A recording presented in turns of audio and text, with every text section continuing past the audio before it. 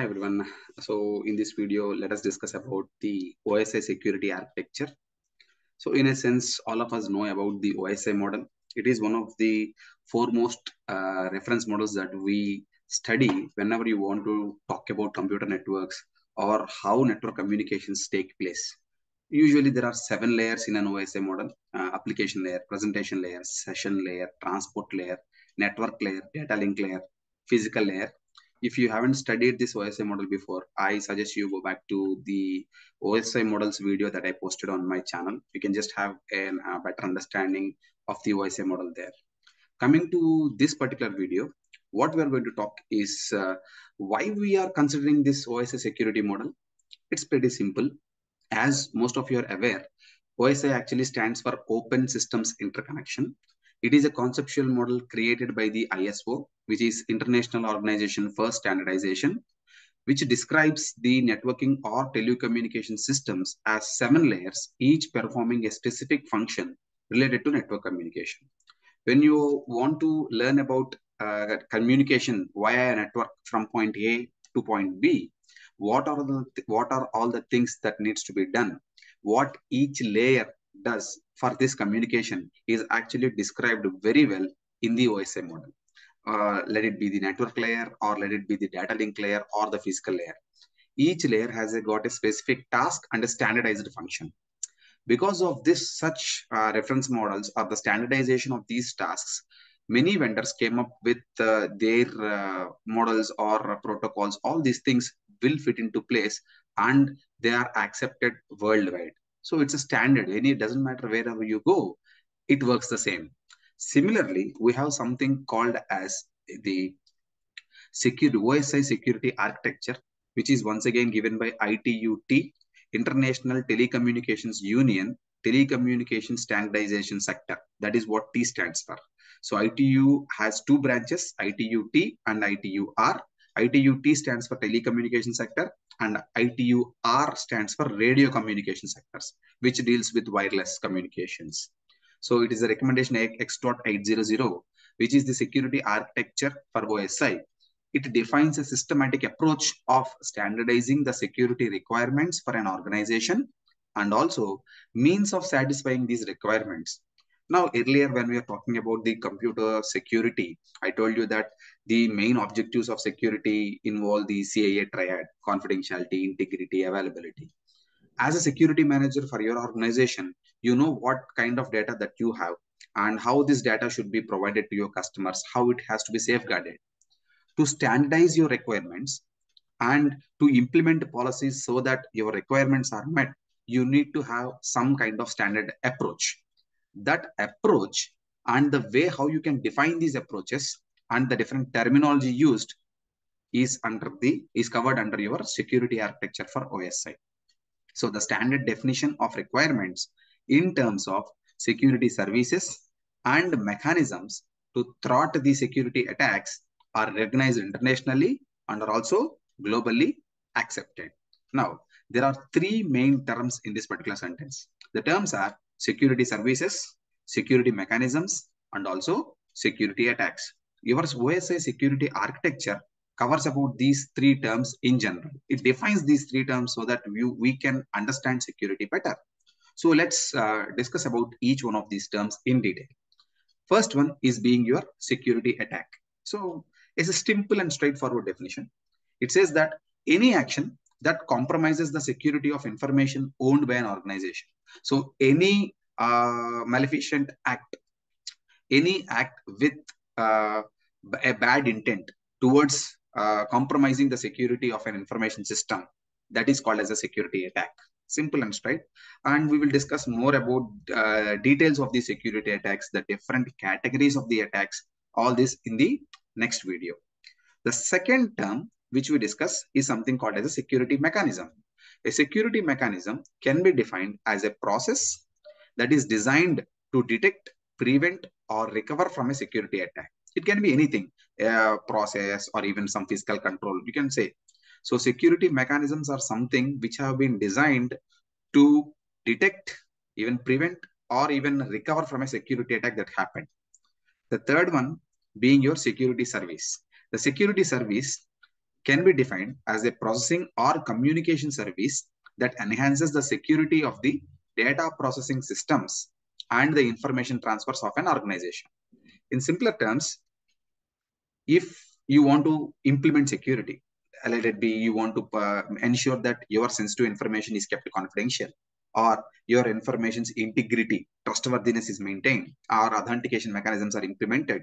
So all of those things which are implemented to enhance your security or the security of your data, of your information systems, can be termed as security services. Once again, we will go and have a separate video on security services. What are the different services? What are the different sub-services that come under the security services in that particular video? As of now, just remember that there are three terms which have been defined under OSI security architecture. The first one is in security attack. The second one is security mechanism. And the third one is your security service. So to put into perspective, these three terms come together in such a way that the services are intended to counter the security attacks, and they make use of one or more security mechanisms to provide the service. So why do we have services? We need services to ensure that we have protection against attacks. So to protect against these attacks and implement these services, we make use of maybe one or more mechanisms coupled together. We can use just one mechanisms, or maybe one or two mechanisms added together or coupled together to ensure that we have the services in place so that we can safeguard against attacks. This is a kind of a cycle thing. So these are the three terms which are covered under your OSI security architecture.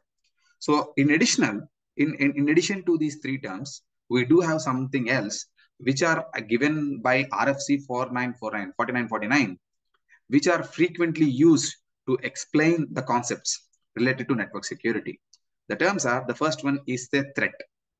Threat can be explained as a potential for violation of security which exists when there is a circumstance, capability, action, or event that could breach security and cause harm. Simpler terms, a threat is a possible danger that might exploit a vulnerability. So threat can make use of a vulnerability. So threat is something, it's like a danger. It can happen, it cannot, it might not happen. But it is there is always a possibility of a threat. I'll give you one example which makes use of all these three terms, or all the four terms in fact. The second one is something called as vulnerability. What do you mean by vulnerability? It is a flaw or a weakness in the system's design, implementation, or operation and management that could be exploited to violate the system's security policy. It might be an oversight, or it might be an inherent weakness in the design itself, maybe poorly coded program, whatever it might be.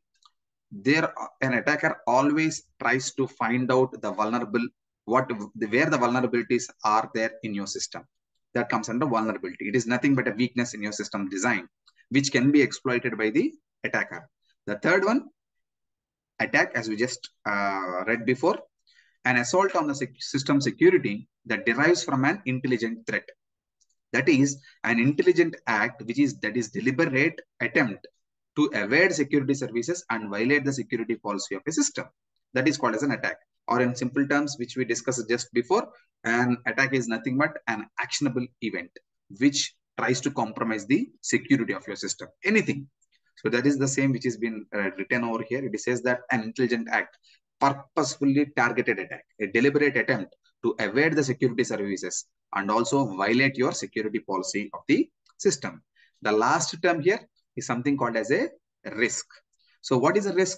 This is a possibility that a threat exploits a vulnerability in an asset and causes damage or loss to the asset.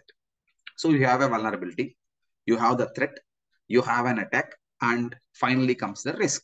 Risk is nothing but vulnerability and threat combined together gives you the risk. To understand these terms better, let me give you a small scenario. Imagine that there is one organization where one of the employee has been fired because of misconduct. Okay. Unfortunately, the HR people forgot to revoke his credentials.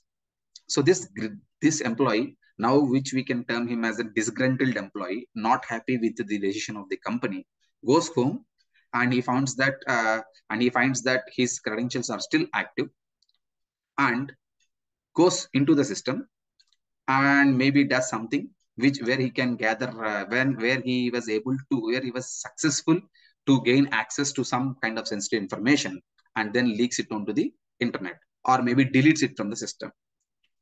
In this scenario, the vulnerability is that the HR hasn't revoked the credentials.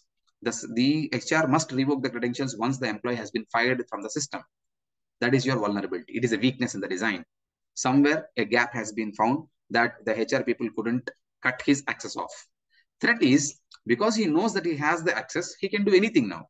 There is a possibility of danger where this employee can either get into the information system and maybe delete the resources or put it to somewhere else or maybe leak confidential documents. That is your threat. Attack is that the way through which he uses this vulnerability to gain access into the system's resources, and from there onwards, what type of attack he performs or what type of action he performs, whether he might, if he wants to get into or he wants to access something else, whereas some other documents where he was not supposed to have access, that can be termed under as attack. Finally, let us assume that the first three things are done and he gets hold of some confidential information or the client's information and he discloses them onto the internet. That is your risk. The risk comes in terms of defamation of the company, loss of trustworthiness. So you're no longer reliable. If you're losing credentials of your clients, who would come and believe you? So these are the terms which come under the OSI security architecture. I will make separate videos for the security attacks, security services, and mechanisms. To understand these terms better, do check out those videos. So till then, take care and good luck.